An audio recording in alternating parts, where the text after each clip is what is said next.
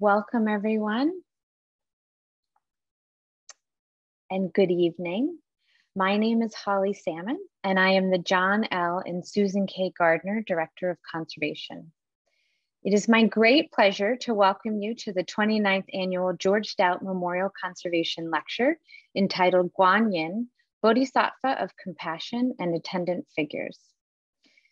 Before we begin, I would like to share some ground rules and helpful tips for having the best experience this evening.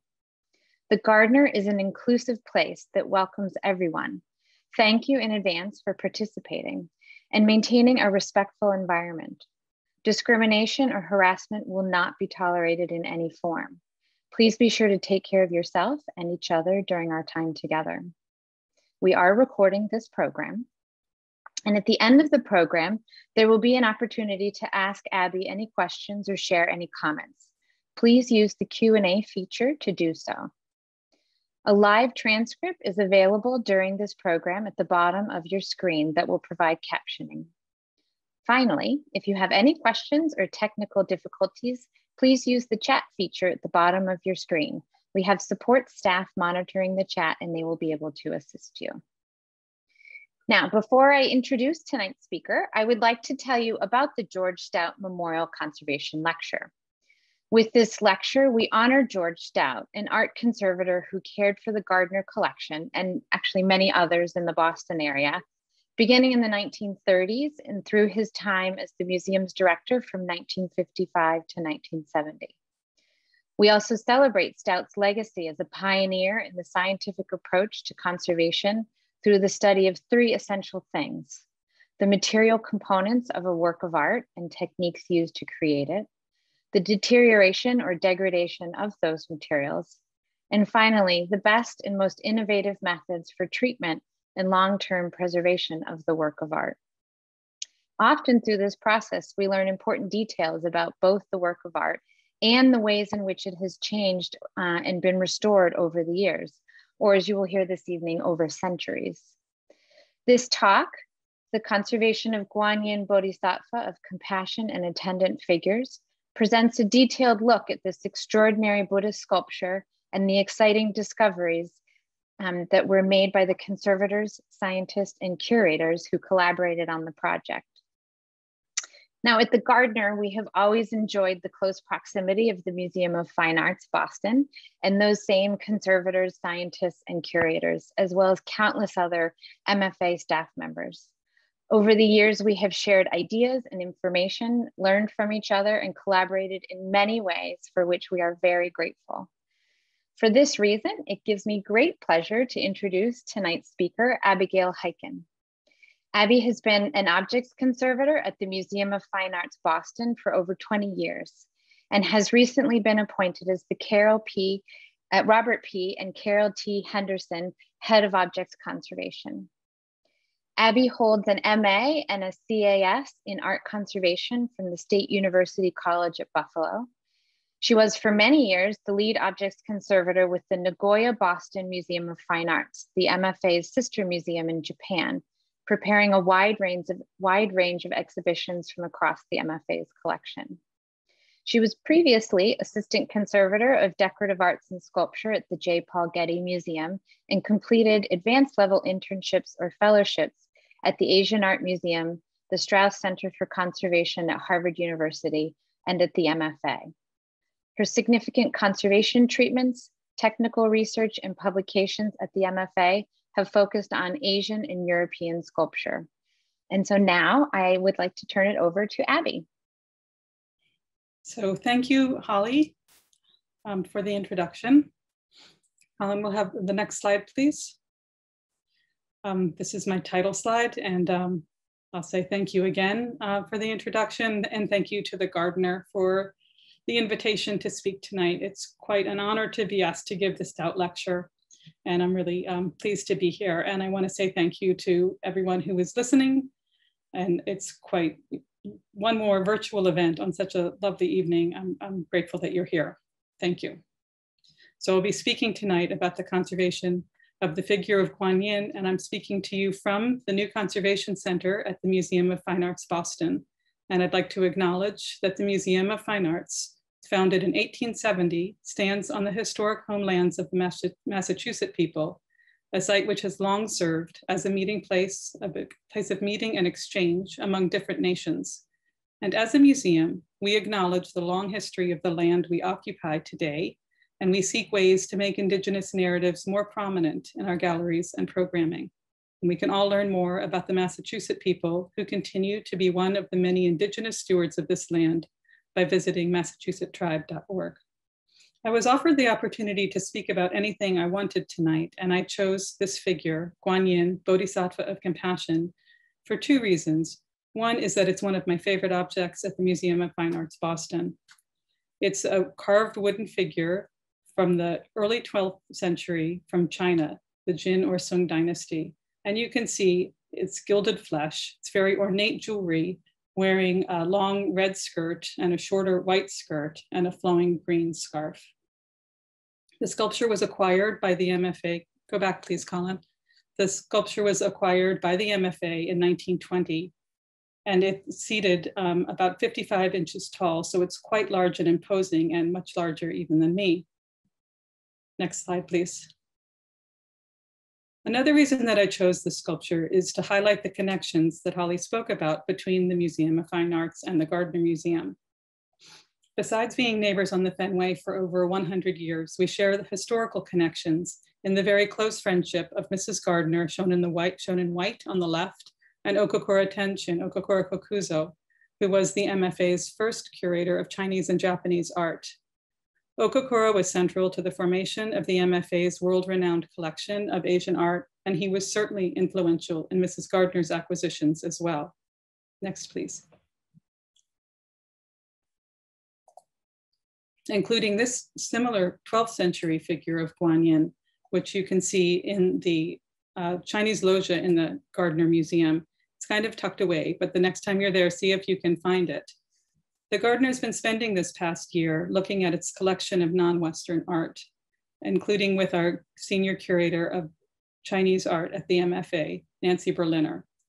Nancy and I spent some time looking at this piece with our Gardner colleagues during the height of the pandemic. And we are looking forward to working with Jess Kloros and our research scientist, Richard Newman, here from the MFA, to carry out a study of this figure in coming years. And Richard is another key resource that we share between us. He carries out many projects for the Gardner or with the Gardner. Next, please. I also welcome you to come to the MFA to visit Guanyin. The museum is open and Guanyin is on view in the second floor Burnett Galleries. This gallery has been recently renovated. It opened in 2016 and is dedicated to the arts of the Song Dynasty, a period of great artistic blossoming and refinement from the 10th to 13th centuries. Guanyin is shown here with ceramics, metalwork, painting, and other works. And the project I'm talking about tonight was undertaken to prepare for this reinstallation. One theme that I'd like to leave you with is the recognition that this is not a static object. Like many sculptures and many objects in the museum, this is not an object that's frozen in time. It has gone through tremendous changes and transformations. It's an artwork that has had a continuous history of use and is literally showing us many moments in time simultaneously, some from its moment of creation, some from its life as a devotional object in northern China, where it was redecorated in acts of religious devotion over centuries, and some related to its restoration and display here in Boston. So that's what we'll look at tonight. So the presentation will give some background about Guanyin, and I'll spend most of my time talking about the investigation and what we learned in terms of materials and technique and degradation, and how that informed the care or the treatment of the conservation of the figure.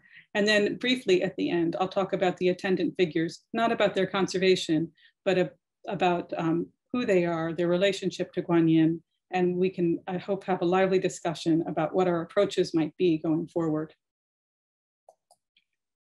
And just to alleviate any suspense, these are the two attendant figures that were acquired at the same time as Guanyin, but as you see, have a different appearance. And I'm using them here to represent the fact that this was very much a group project, as well as Nancy Berliner and Richard Newman, who I've already mentioned. this project also relied on the input, advice, and assistance from my colleagues in the Objects Conservation Lab at the MFA, as well as each of our 6 conservation divisions and many, many external collaborators. So I'm grateful to them all. So let's begin. Who is Guanyin? Who is this figure? What does it represent? How is it used? A bodhisattva is a being in Buddhist theology who has achieved enlightenment, but instead of entering nirvana, this being has chosen to remain in this world and help others. As the Bodhisattva of Compassion, Guanyin in particular is a being that can be called on in times of need or distress. And Guanyin can appear in many guises, can be old or young, or male or female. These are all examples of the same deity, the Bodhisattva of Compassion, all on view at the MFA. And the same deity is called Avalokiteshvara in Sanskrit in India, or Guanyin in China, or Shokanan in Japan. And it's often noted, as you might see here, that Guanyin's form is softer and more feminine in Chinese examples.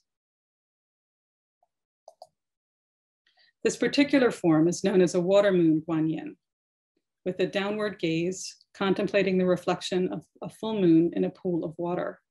And it's seated in what is known as a pose of royal ease, with the right forearm resting on a bent right knee and gently leaning on the left hand. And I can't see you, nobody can see you. You could try this now at home. And I find that it is a surprisingly relaxed pose, and you do feel actually both regal and relaxed. So it's a very appropriate name, pose of royal ease. Next, please. And you should know that ours is not the only water moon Guanyin in Western or in museum collections. There are several related large-scale wooden figures in museum collections, and I'm highlighting these in particular because they are subjects of recent or informative technical studies. In some cases, such as the 2 examples on the left, you see Guanyin is seated on a rocky throne or a rocky base that represents Mount Potalaca, which would be the historical home of Guanyin in Pure Land Buddhism. And you can notice here that there's a variety of surfaces. Some are more or less red, some have more or less gilding, some are completely depleted of their surface decoration. But they're all from the same period, 11th to 13th centuries, and they're all from northern China. Next, please. Our particular Guanyin is from Shaanxi province, and that's Shaanxi with 1 A circled here, and not to be confused with Shaanxi with 2 A's, which is slightly to the west, and that is the home of the Terracotta Army in Xi'an. But our Guanyin is from Shaanxi with 1 A, and particularly from a district called, a county called Jishan, which is in the southern tip of that province. Next, please. We know the location of our Guanyin because of an inscription on the back. 2 characters give the place name Jishan, and I'll talk more about the inscription in a minute. In Jishan, our sculpture would have been housed in a temple, maybe one like this one. We don't know exactly which temple it was or if it still exists. This image was taken by Nancy in 2015 when she was researching how Guanyin would have been displayed in temple contexts. It's interesting to note that Nancy did not find any wooden Guanyin figures in temples in China at the time, although she did find some unfired clay examples, such as this water moon Guanyin, seated in the pose of royal ease on a rocky base. And you might also note here the small dolls that are left as offerings at Guanyin's base. Guanyin in China is associated with childbearing. And also you get a sense of the display height with Nancy's friend in the foreground. So the position of Guanyin, the height and the display is one thing that informed our installation back here in Boston. Next, please. So here we see it back on view, and where Guanyin has been for 101 years, since 1920, and that's a long time in its lifetime. And during that time, it has been one of the MFA's most iconic and beloved pieces. Next, please. As far as I can tell, the figure was on continuous view on open display from 1920 until 1999. And it was moved in various places around the gallery. Here you can see it in 2 installations. And it's fun to go through all of the old gallery shots and see where it had been exhibited. Where I first knew Guanyin, next please, was on view in the Burnett Gallery. And when I was a Mellon Fellow here at the MFA, I used to sit on this bench and I loved the sculpture then.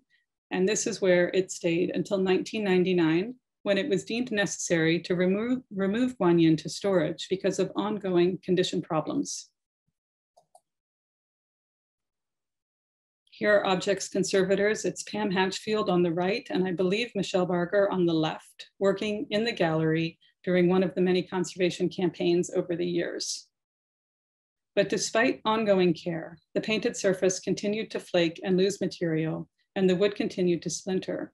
So it was removed from view until such a time as it could be more fully treated. I missed Guanyin in the galleries, and I know that our visitors did too. Our curators were asked where it was and when it would come back on view. And I had the experience of people stopping me in the Chinese galleries to ask, where is the golden Buddha? And I knew what they meant. It's surprising to learn, however, that Guanyin was not always golden. In 1920, when it came to the museum, it had an overall whitewashed appearance. And this is the registration image taken upon arrival. And this is how Guanyin appeared throughout the first half of the 20th century. So the question is, what happened? We have very little documentation about conservation treatments before the 1980s. So in order to understand what happened, we need to rely on archival images, the museum's annual reports, or other sources, such as newspaper clippings. This Boston Herald article from 1956 has the headline, "Ancient Carving Prepared for TV." And it explains that Guanyin was restored to its original coloring for display to television audiences, and that William J. Young, head of the museum's laboratories, found and removed 6 layers covering the original brilliant colors. And Bill Young, by the way, founded the MFA's research lab, the Department of Restoration, in 1929. The article raises a lot of questions. First of all, 1956 was just the advent of color TV. So it's not clear who would have been able to appreciate the brilliant colors. And also, what exactly was removed with these 6 layers? And are we really seeing the original brilliant colors? What is meant by original? We can also see evidence of the treatment in 2 postcards from the museum's shop. And this is the earliest color documentation we have of the transformation. And it's fun to spot the difference here. These show Guanyin as it was presumably before 1955 on the left, and with the caption, "After treatment and removal of overpaint" on the right. So this is our starting point, and let's investigate. Here is Guanyin at the beginning of our project. And we do start with before treatment photography and documentation. Our goals for this project were to stabilize the surface in order to put Guanyin back on view and to interpret its present appearance, to understand what we are seeing and not seeing, and how Guanyin might have looked at various stages in its history. Next, please. And we also have side and back views, and this is to illustrate that sculpture is not flat, and multiple views are always important in the study of sculpture. In the back view, the paint is lost from most of the surface, and you can see mostly bare wood and a strong wood grain running horizontally across the back. You can also get a sense of Guanyin's blue hair. And there's a small Amitabha Buddha figure, a symbol of Guanyin, that is in the crown, and you can see it projecting kind of like a unicorn horn here. One of the most basic and useful techniques for examining artwork is UV, ultraviolet light. Under UV, we can see that there is a huge variety of materials present on the surface, each with a distinctive fluorescence. For example, the areas that are fluorescing orange at the belly, at the edge of the drapery under the right arm, and through the right thigh, those are areas that indicate probably shellac, which we know is a commonly used restoration material here at the MFA. The face is also darkly modeled, indicating other areas of restoration. And so I think you get a sense that there's a great deal going on with the surface. Again, looking at the back of the sculpture with much exposed wood, which is very spongy and fragile, the white characters of the inscription are applied in relief over white paint and white ground layers, primarily made of kaolin, which is a fine white clay. So you can see the inscription again here. Some areas of the inscription were transcribed when the piece arrived in the museum in 1920, and these are circled in red, and they're still visible, and they're almost entirely extant. We can just see small areas of loss since this transcription. Under UV, we were also able to make out 2 additional lines of text that had not been previously transcribed. And in these areas, the raised calligraphy is worn away, but the binder, which was probably protein, seems to have penetrated into the wood, and its fluorescence is visible under UV.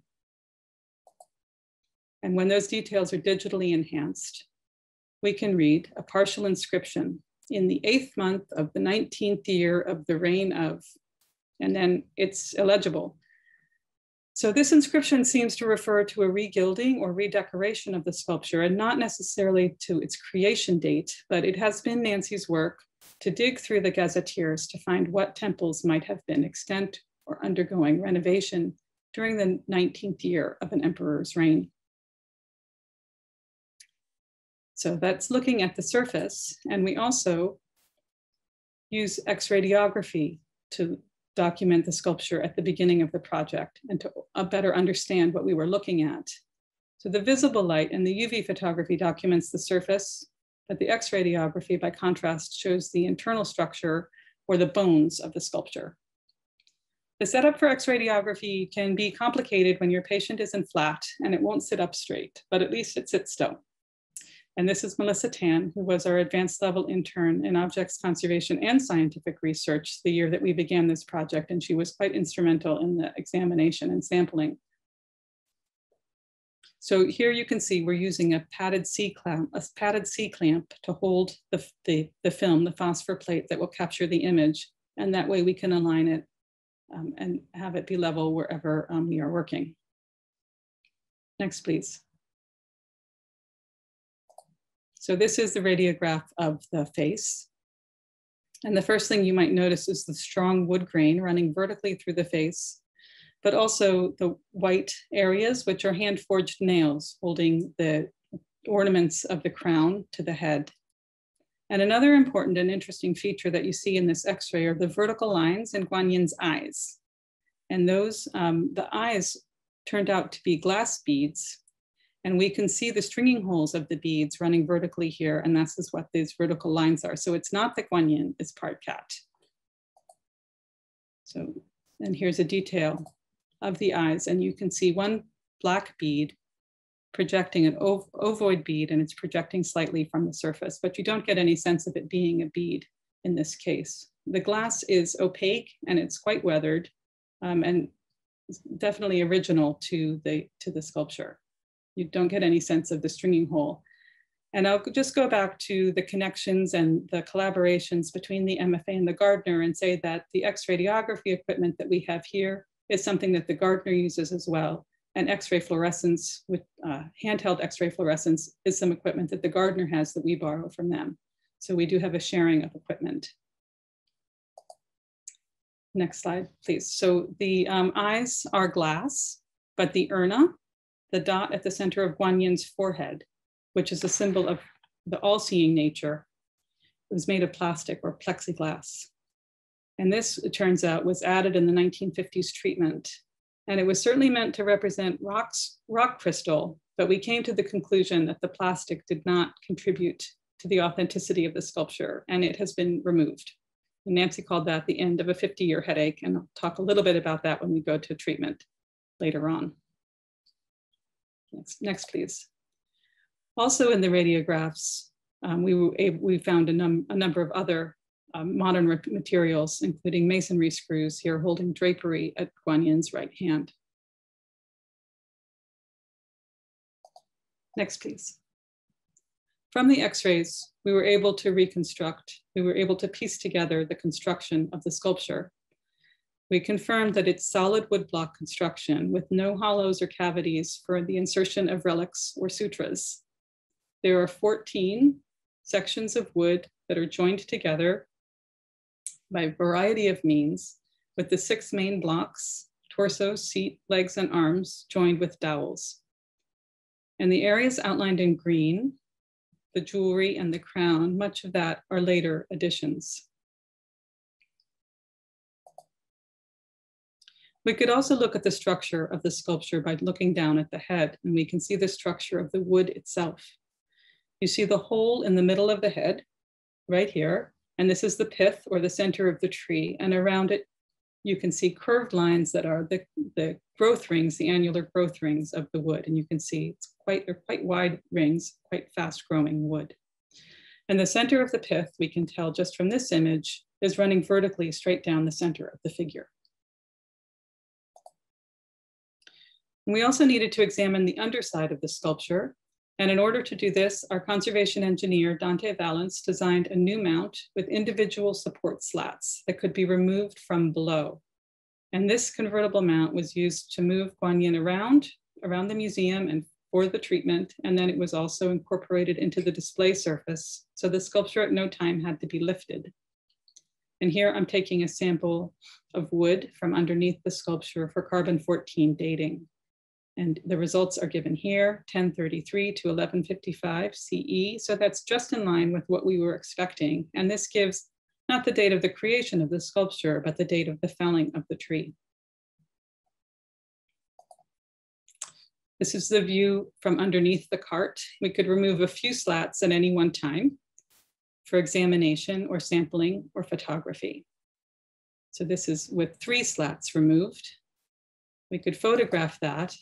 And then by photographing these individual sections and merging them in Photoshop, we created a photo mosaic to show the entire underside. And here you can see the entire underside. And it's great to look at, and we can see a variety of tool marks. We can see curved chisels in the top right section and flat cutting tools as well. You can see the wide open pith of the wood. On the left, the larger section is the seat of the sculpture, and on the right is the right knee and foot. And you can see a smaller piece of wood that makes up the left hand. There are some modern, go back please. There are some modern cramps or staples holding the 2 sections together, the seat and the right leg. But there's no evidence of what the throne or seat or base might have been originally. And the other thing I'll say about this is that we haven't carried out dendrochronology, but I can count about 27 growth rings. And the shape of the growth rings between the large section and the smaller section suggests that this was one piece of wood and that the smaller section of the right leg was probably on top from one single log. So that's all I have to say about that one. We did take another sample of wood for wood identification, and that was carried out by specialist wood anatomist Mathilde Mertz with Takao Ito. And these are 3 samples, 3 different views of the samples where thin sections are taken and the wood is examined on a cellular level from the 3 different growth planes.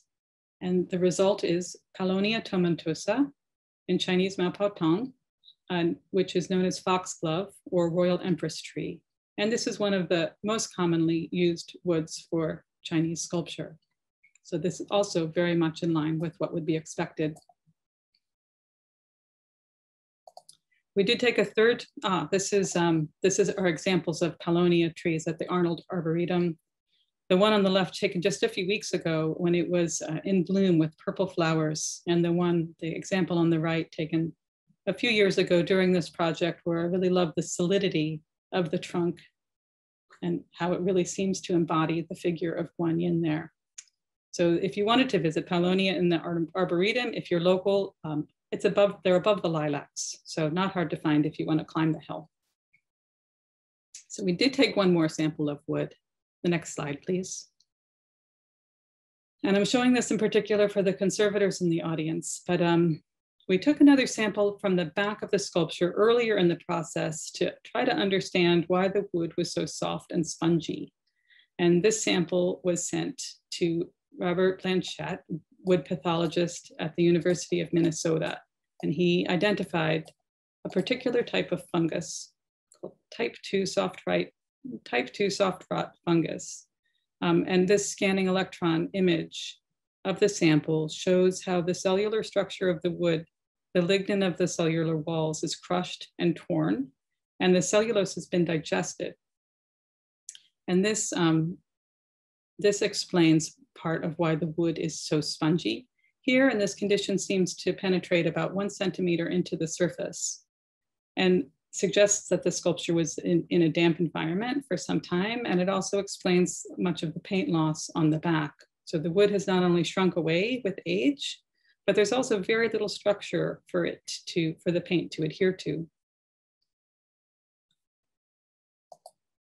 So that covers something about the history of the sculpture and the structure of Guanyin. And now I'll just talk a bit about the surface decoration. Next, please. So over hundreds of years, as a devotional object in a temple in Shaanxi, China, Guanyin would have been repainted and redecorated as acts of devotion over centuries. We know that it had a white coating when it arrived in Boston in 1920, and that it had undergone a major restoration in the 1950s. So now how do we make sense of the surface that we're seeing and what might be original to the 12th century? Next, please. I keep trying to advance the slides myself. Habit. Here's a detail of the back of the right hand holding the long scarf. We know that the gilding is not original. The gilded flesh is generally assigned to the Ming Dynasty, a period of more opulence. So the original color of the flesh would have been the pale pink that you see on the back of the ring finger, where it's still protected and was not covered with gilding. And on top of that, there's at least 2 layers of gilding. So as I said, the gilding is assumed to date to the Ming Dynasty, and there's more than 1 layer. We'll also look at the scarf that Guanyin's holding in the right hand, which is draping down, and you can see mostly wood with islands of paint over the surface.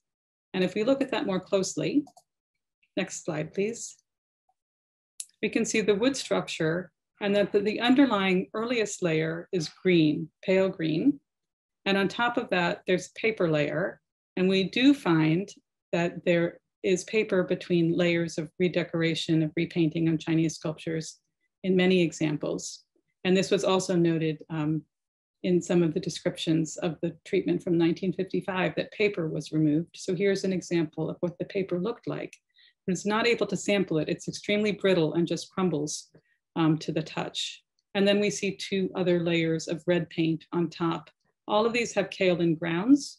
And you also might note that the upper surface is quite eroded. And I believe that this is because of the water used in the removal of the upper layers later on.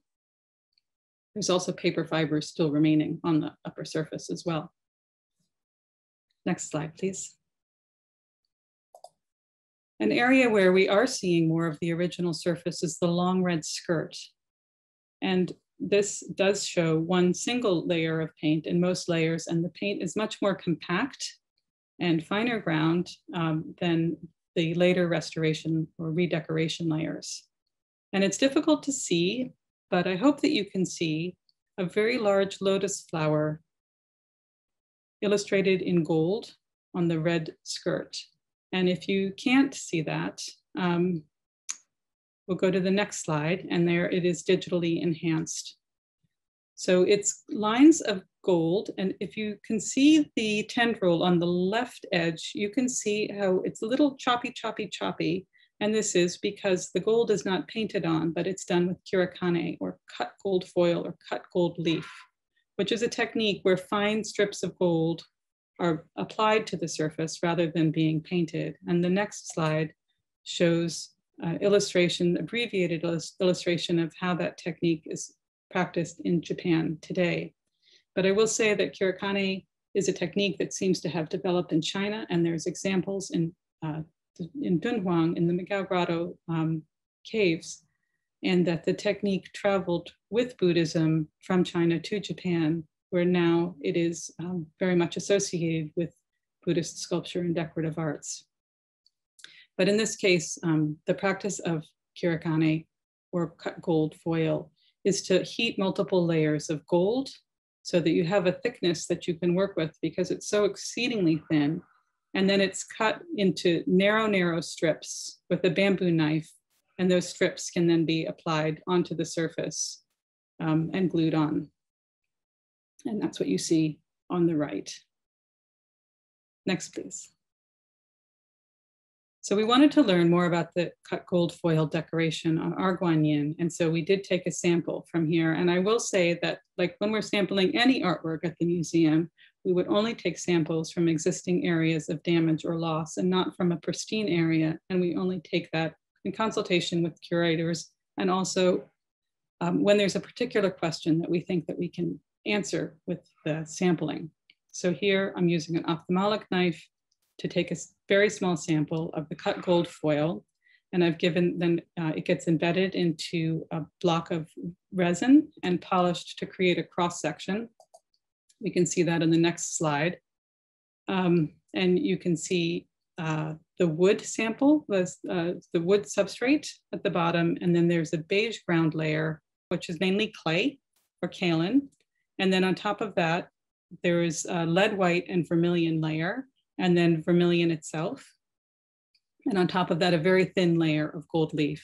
And these samples were initially prepared by Melissa Tan, and then had follow-up analysis by Richard Newman.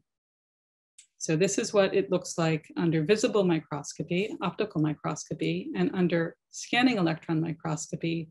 So we can zoom much further in. And in this case, the vermilion grains look white, bright white, because of the mercury. And you can see the thin layer of gold leaf on the top. But what Richard discovered, which is very interesting, is that there's a layer of tin underneath the gold leaf, and that seems to be hammered. And at the time that we were doing this work, we couldn't find any other evidence of tin being used underneath gold leaf to create these types of designs. You might think of it as fish gold, but then cut into teeny strips and stuck on. But since then, it has been reported in several other instances, including the Art Institute of Chicago. Sibel Tom just reported on this at ICOM-CC just a few weeks ago. So that's really exciting to see it in other places as well. And it does make sense, even though it hadn't been reported previously, because tin would be abundant in China. And then it would be a way to save materials, to save gold, while giving a thicker structure to the gold leaf in order to work with to create those very, very fine lines. So next slide, please. So here's a recreation of the large lotus leaf where it was protected on the back of the thigh, and you see this open lotus pattern. But on the front of this thigh, it's even more ornate. Next slide, please. And here on the front of the thigh, where it would be more visible, now you not only have the lotus flowers, but they're, the veins of the leaves and flowers are also indicated in gold, and they're exceedingly thin, maybe 1/10 of a millimeter. Another area where we see evidence of the original 12th century decoration is the wide hem below the red skirt. And in this case, again, there's 2 layers of gilding at least that remain, but underneath that, we see the same pale green color. And I'm not showing the cross sections for this, but Richard did identify this as copper chloride for the green, a mixture of copper chloride and lead white. So it's not malachite, although it looks like malachite, but copper chloride pigments, and this is in keeping with pigment identifications on Chinese paintings done by the Palace Museum, and also other examples of Guanyin analysis by John Twilley at the Nelson Atkins Museum. So we know then that our Guanyin was originally had a pink flesh, a red skirt, a bright wide green hem. And it also would have had much less jewelry. Much of that is added on, as I said. And it was maybe more in keeping with this 10th century Chinese painting from Dunhuang.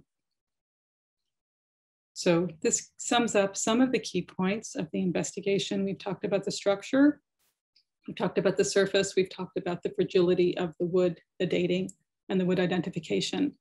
And we've talked about the paper interlayers. So the fungus and the paper interlayers, those are two of the key reasons for the instability of the surface. Next slide, please.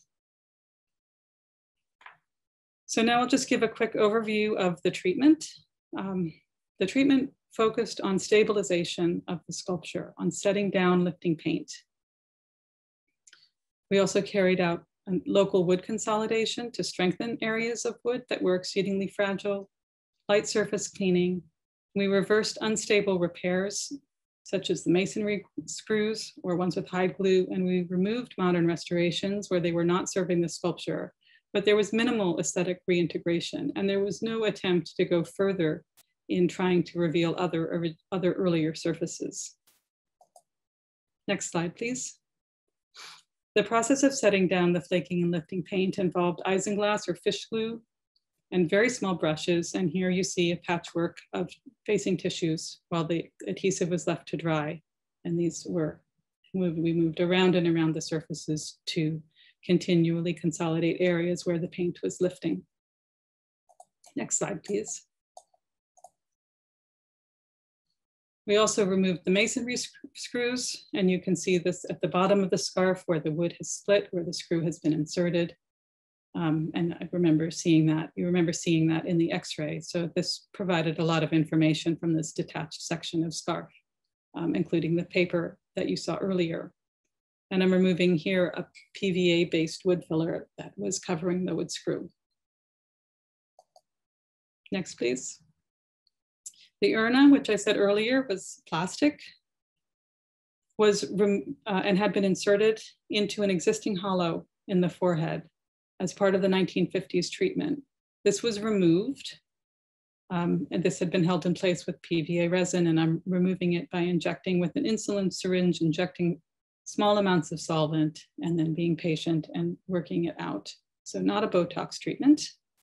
And this revealed a bright red socket, which was very jarring and out of keeping aesthetically with the rest of the sculpture. The pigments were red lead and vermilion. I was not able to date that as being a modern material, so we didn't want to overpaint it or remove it. Next slide, please. So the treatment was to mute this with a layer of tinted tissue, which was applied over the urna, more in keeping with the aesthetic of the piece, and can be easily reversed and removed in the future. And another detail that you can see here is that we uncovered earring holes that had also for some reason been plugged over time. Next slide. The gilding on the flesh was very complex in terms of layering and restorations. And Allison Jackson, local gilding conservator, helped with this part of the treatment, removing bright modern gilding and toning with shell gold, and removing, she did a difficult job removing old bronze paint that had become intractable. In the dark areas you see dripping down the arm here are tung oil that seem to have been dripped and applied on the surface. And I don't really have anything more to say about that. But in this case, there was really no way to consider artist's intent, because the gilding, as we know, was applied later, but we wanted to integrate it more as a unified surface. So there was some degree of filling and in gilding that occurred, but only minimal amount. Next, please. There was also a lot of work done on Guanyin's white skirt, and there's a lot to discover here that we haven't talked about, including a more raised line work, creating the brocade pattern, raised leaf in. Much of the conservation of the skirt here was undertaken by Casey Malincrot, who was our Crest Fellow at the time. And that was an important part of the treatment, to remove cracked and discolored plaster restorations that were filling the wood joins between the main sections of wood. Those had been overpainted with shellac. which had become insoluble over time. So Casey cut those back so that we would have a sense of the different sections of the wood, which is how the sculpture was when it came into the MFA in 1920. And the gaps were then left with recessed fills toned with a cellulose powder. And again, here you can see the many tissue facings where the paint has been consolidated. So this is the sculpture before and after treatment, and it may not look all that different, but the surface is stable, and we have a much greater understanding of Guanyin's history, of its conditioning issues, of its materials and techniques, and we're able to contribute to the interpretation and understanding of this piece. And another important part of the conservation of Guanyin was putting it into a climate-controlled, state-of-the-art exhibition case. And here is Brenda Breed, our collections care specialist, dusting the top of the case following our reopening after the COVID closure, and just illustrating the degree of dust that would have fallen onto the sculpture itself. So this will go a long way to protecting Guanyin for future generations. So next slide. I'll just talk for a couple of minutes, and then I'm looking forward to being able to see and or hear from you all as well.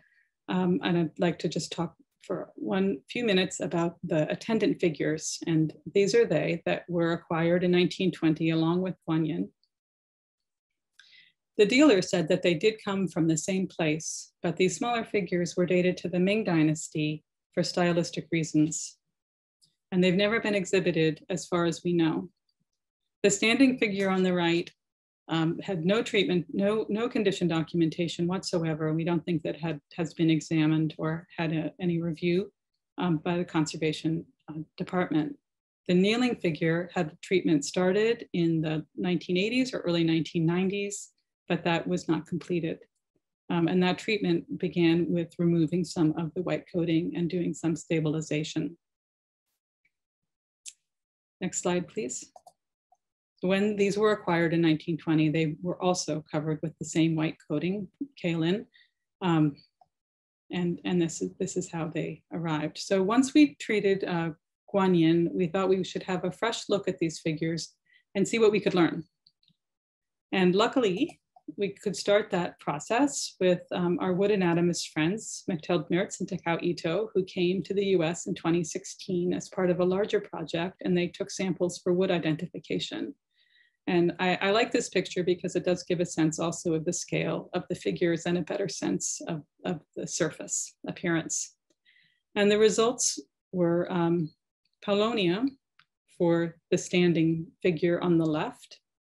And that's the same as Guanyin, Paulownia tomentosa. But the kneeling figure was made from a different wood. It was made from willow. And that's also a very common wood used in Chinese sculpture. So it's just interesting that they were not the same. Next, please.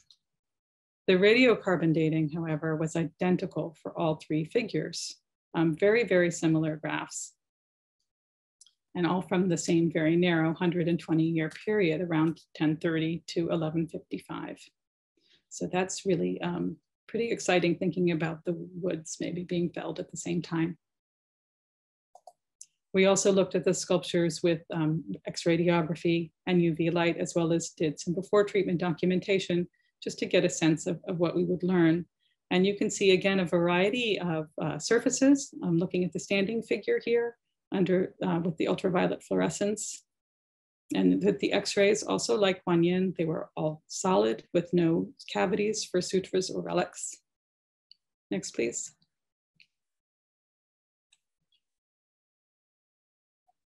I think, oh no, we haven't missed a slide, okay. We started to look at the pigments with our research scientist, Richard Newman. And here you're seeing on the right a detail where the very thick restoration paint, or I shouldn't say restoration paint, redecoration paint, is flaking away on the skirt of the standing figure. And that is a pretty intriguing, those are some pretty intriguing red lines, gold lines shown in the paint loss there. Next slide, please. the X-radiography confirms what those gold lines are that we're seeing in the paint loss. And it's very difficult to see in the left. Maybe some of you can see it, but there's a pattern of lotus flowers with the same very fine veining in the center, as we saw on Guanyin. And on the right, I've traced what I can make out from the X-ray to show what that pattern, what the extent of that pattern is. And I think that one thing that I think is particularly interesting is that it's probably the tin backing of the gold foil that is allowing these designs to be visible in X-radiography through the later paint layers. So next slide. So now we have a situation where we have 3 figures, a grouping from woods that were cut at the same time. 2 of them are the same species, and all 3 of them have the same decoration.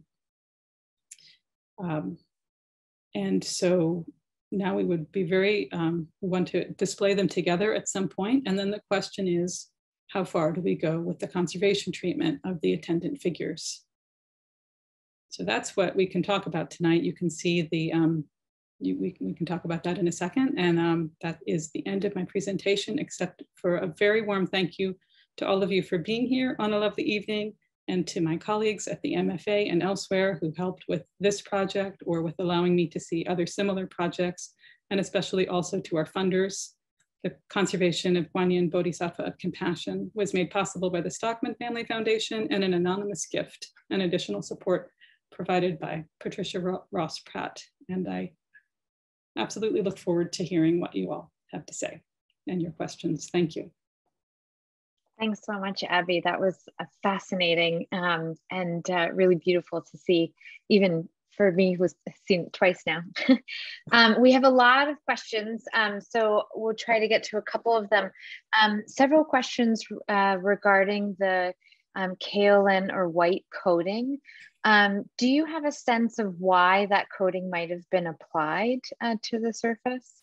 We have some theories. We have some possibilities, but we don't know why. But some ideas that have been discussed are, it could be a preparatory ground for another redecoration campaign that didn't happen.